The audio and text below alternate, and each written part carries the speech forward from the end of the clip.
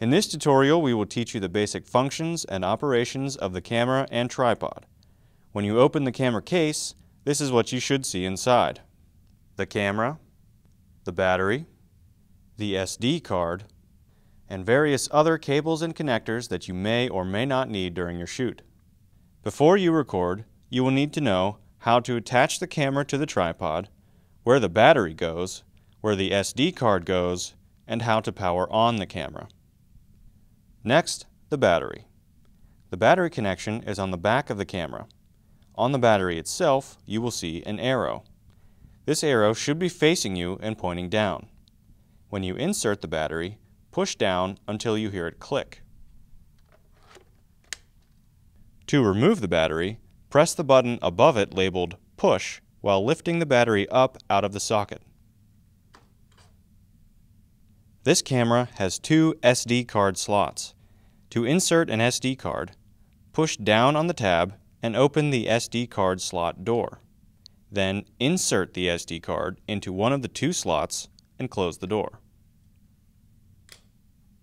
Covering the lens of the camera should be a lens cap. In order to remove the lens cap, push in the tabs on both sides and pull out.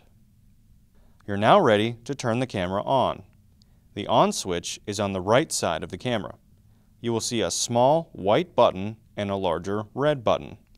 To turn the camera on, push the small white button and pull down. We will get to the large red button later.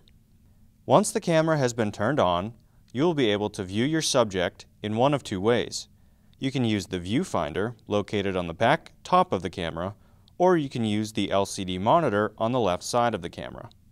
On the right side of the camera, you will see the zoom control, W for wide, T for tight. When you adjust the controller, you will notice the ring on the lens of the camera turning with it. In the front, on top of the camera, there is a built-in internal microphone.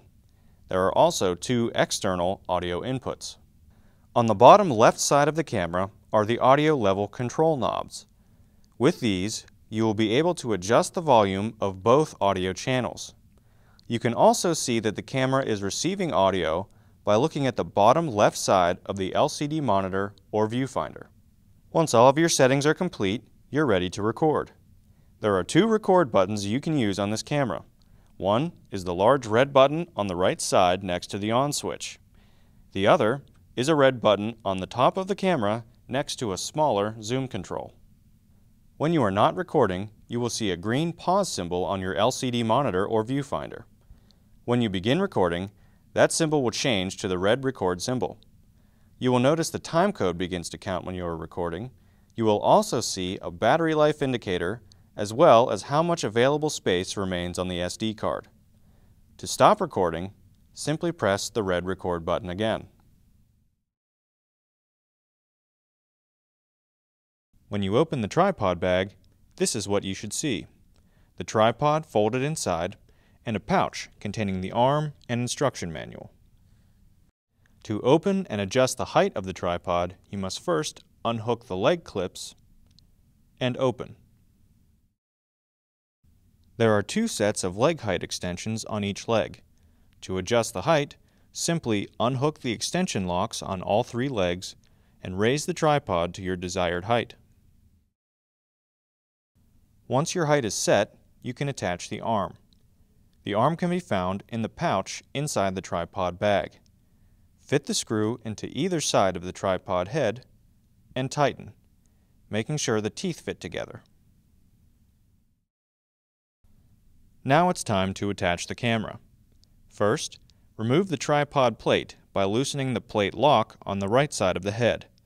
Pull the plate toward you and press the black button on the left side of the head. Attach the screw from the plate to the bottom of the camera and tighten.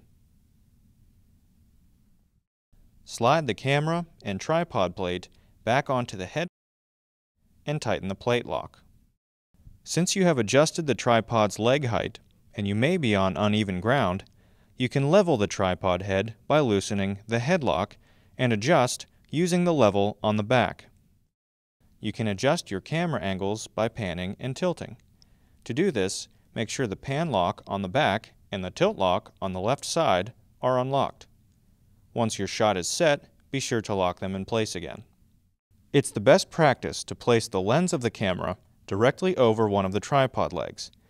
That way, if the tripod should fall, your lens will be spared from direct damage.